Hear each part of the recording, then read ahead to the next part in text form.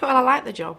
You know, it's job satisfaction really, and I just enjoy it. I just like the job. I think it's you know, I get a job satisfaction out of cleaning the, you know, where I have to, and I like the way I like the, you know, it's a secure job. Same faces, new faces, old faces, they come back.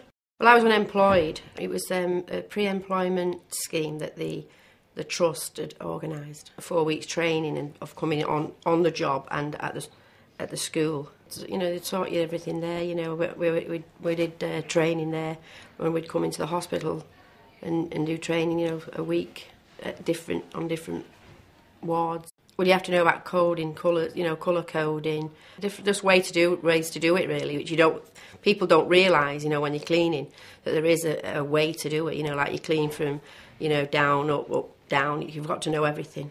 And that's what we was taught in the training, you know, that, you know, people sort of like think, oh, it's just a cleaner, but it's not, it's very important, you know, you're as important as a consultant, you know, of the highest paid job. I've done NVQs, you know, level 1, level 2, in the domestic side of it, but after that I could move on to something else within the hospital, which I was thinking of. Maybe going to a clinical support worker, you know, and putting something back into the community, what everybody needs. You know, everybody needs the hospital. And my children, they think that I should know everything because I work in the hospital. Well, you work in a hospital, what do you...